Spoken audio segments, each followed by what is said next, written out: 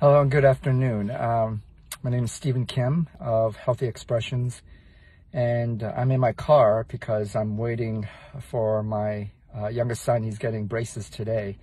And, of course, because of the pandemic, we can't wait inside the lobby. So I'm in my car. So I was thinking about this the last couple of days.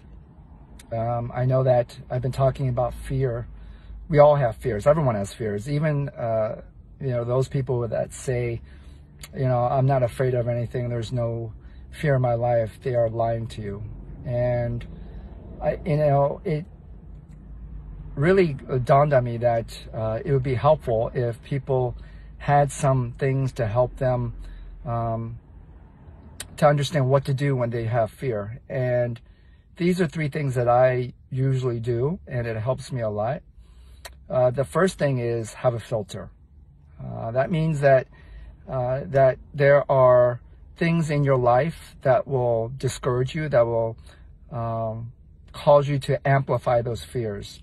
And I think the number one thing that kind of amplifies our fears are people. And, we all have people in our lives that are, some are not dangerous, but the others are. And when I say dangerous, is that they always give you kind of this negative vibe, that they always tell you, it's never going to work, or you're never going to amount to anything, or that, you're trying something new again, it's not going to work. And then there's people that love you, but they don't purposely try to bring you down, but they do. And that's why you need a filter.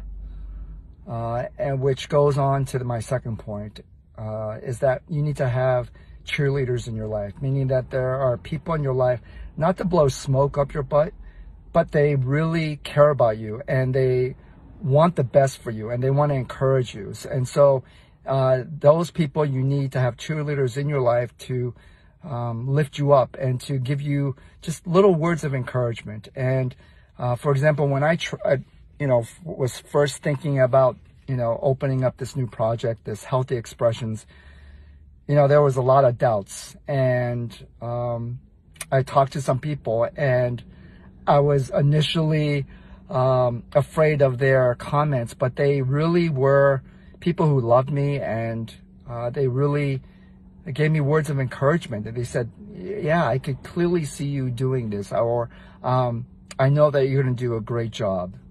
And so everyone needs cheerleaders in their life, which connects me to the last point, is having a time each morning, because a lot of times when we face our fears, they just roam in our heads.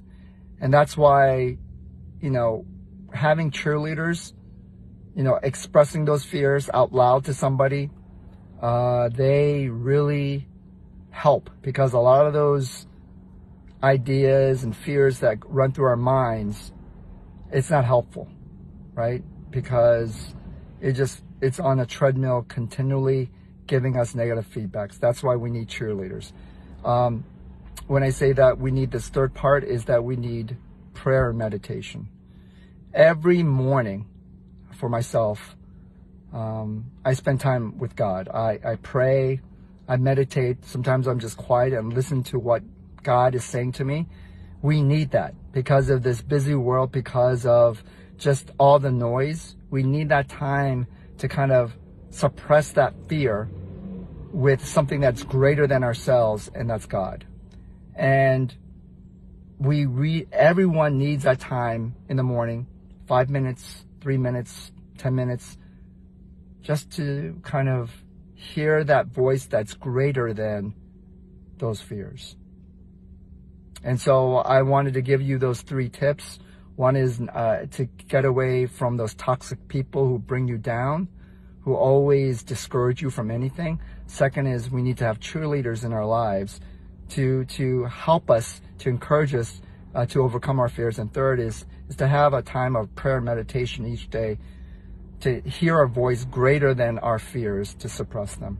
So I hope that this is helpful. I pray and hope that you are doing well. You have a great Monday, and I will see you again later on. Bye.